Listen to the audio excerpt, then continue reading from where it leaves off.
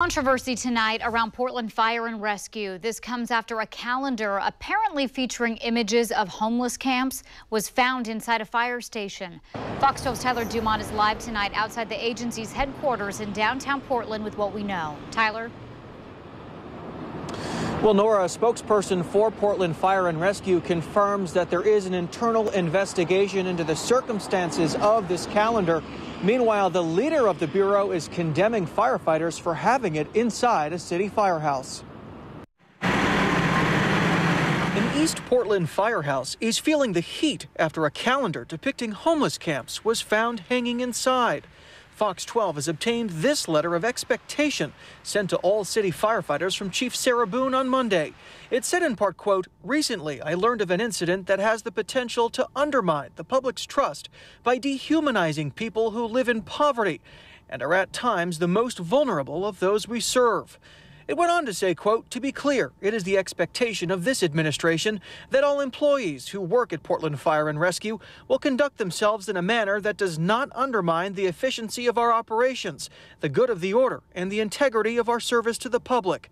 This integrity is undermined when we fail to show respect to those we serve, regardless of their circumstance." It remains unclear who created the calendar and why, in addition to who put it up and where exactly it had been hung. We also don't know yet if there was more than one, and if so, if any other firehouses had them.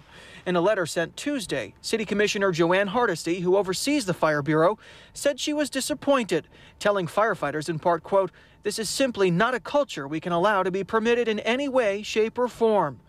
Crews inside this East Portland firehouse, Station 7, declined to comment to Fox 12, but a statement from the union representing Portland firefighters did not condemn such a calendar.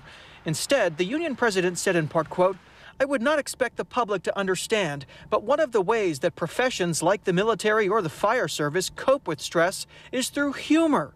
The gritty realities that we see every day can get grim, and creating some humor around the intensity of our work relieves the stress we all feel.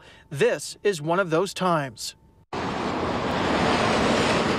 And that union statement also said that they wish that this situation was handled internally. And again, we now know that there is an internal investigation that has been launched by administrators here at the Portland Fire and Rescue.